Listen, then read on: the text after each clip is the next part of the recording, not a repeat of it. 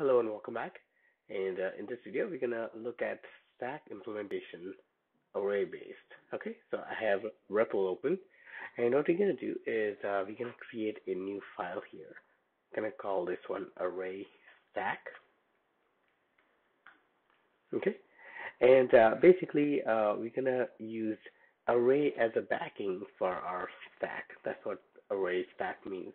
Reason we are naming it array stack because we're gonna create another class called array called stack, and we don't want to like name conflict between those two. Okay, so let's create a class um, array stack. Okay, first we're gonna create our backing variable. So private var stack, and let's say we want to actually have this stack of type int. Okay, now that's going to be our stack. Basically, this is going to be the array where we're going to push and pop our operations. Now, if you remember from slides, there are three operations that we have. We have push, that takes data, does not return anything. We have pop, which removes data, that returns the type, so basically the int. And then we have peek, right? And that returns an int as well. In addition to that, we're also going to create is empty to figure out if the stack is empty. And this is going to return a boolean. There we go. So let's start putting stuff into this. So first of all, because this is an array, right? The operation, if you remember from the slide, stack pushes from the top and removes from the top. So when we are pushing, we can simply say, because this is an array, we can simply say stack.append, right? And append operation actually adds an element at the end of the array. Okay. Now this is very simple, but the pop operation is going to be basically where the main strategy is going to go, where to remove it from, because this is an array, so we have like wide variety of like things to do with it. We can access it by index and stuff like that.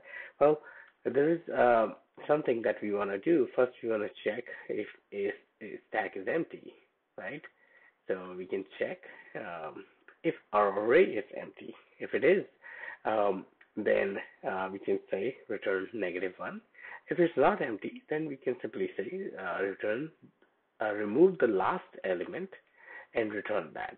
Okay, because we are appending at the last, or we are adding element at the last, the most recent element is going to be at the end of the array. So let's say if your array was 1, you inserted 2, so 2 is appended at the end. So when you want to remove the last element, so your stack becomes 1.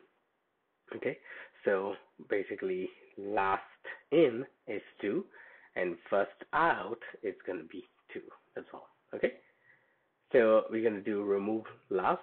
Okay, that's going to give us the element that's at the end, and it's also going to remove that element from the location, that way keeping our stack's pop operation. Okay, now peek is something where you don't remove the element, you just peek at it, you just look at it. It's also known as top sometimes, so you can call it peek or top, like top element in the stack. We're going to do the same check here. We're going to say if the stack is empty, return -1. Otherwise, return stack.last. Now, you might want to force unwrap this one. This is Swift only thing. Like, you might want to force unwrap because this can return nil. And we know we are checking for is empty. If it's empty, then it's going to return -1. So we are pretty safe for unwrapping this, saying that there is an element and we can return that. Okay. Now last does not remove item from the array. It just returns the item from the array. Okay. Empty is actually simple. You simply say stack dot is empty. Okay, and there you go. That's your stack. So if you go ahead and go to your main and start using it, let's say create a variable called stack from array stack type, and you say stack dot push. So let's start. Let's push 5, 4, 3, 2, 1, right? And then we're gonna get this back in reverse order. So stack dot push 4,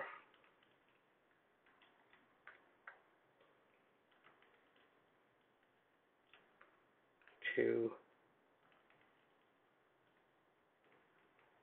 and 1. Okay.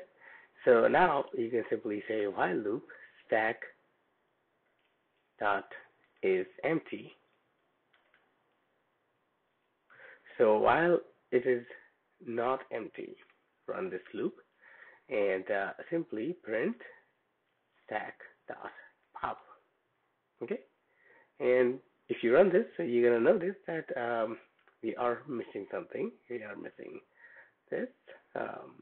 Okay, so as you can see, your digits are returned in reverse order. So 5, 4, 3, 2, 1, and you get 1, 2, 3, 4, 5.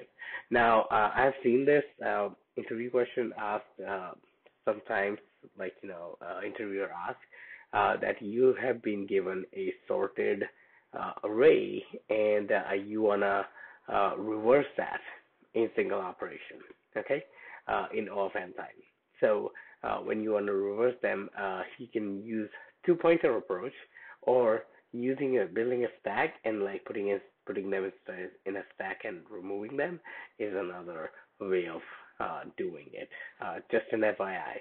I mean, still swapping and two-pointer approach is actually better than doing this, but there's another way to do it. Like I said, I've mentioned like a bunch of times that there are multiple solutions to an algorithm, and this could be one of those.